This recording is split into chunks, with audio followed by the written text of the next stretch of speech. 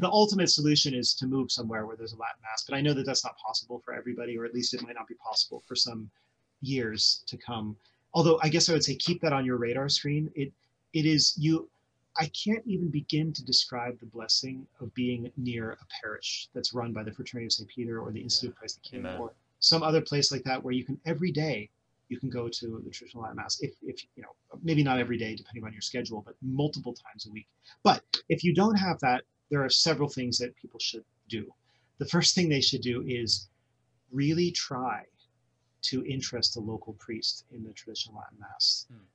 I know that you know, some people have terrible success with that, but other people have great success with that. They go and they talk to usually the newly ordained priest, the priest who's been a priest for 3 or 4 years. You know, often that generation has no baggage, no hostility. You know, have you ever thought about learning that the extraordinary form? It's good to use that, I guess, that technical term. Have you ever thought about learning the extraordinary form? You know, there's a whole group of us who would love to attend.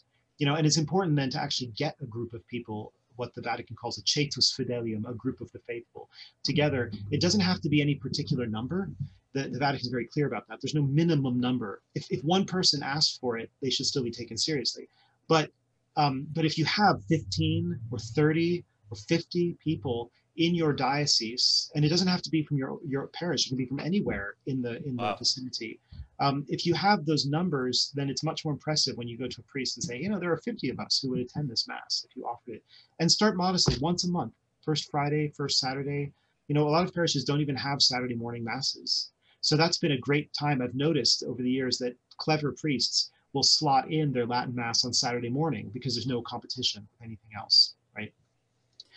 Or they could say, you know, there's lots of ways to be clever, but a priest could say, well, you know, when First Friday and First Saturday devotions were introduced into the church, you know, we're gonna celebrate First Fridays and First Saturdays with the liturgy as it was celebrated at the time that First Fridays and First Saturdays were instituted. You know, and then people are like, oh, that's kind of neat, you know, retro, like an old car. And so you have to be clever about this, really. Retro. Call it the retro Mass. I think you get a lot of people.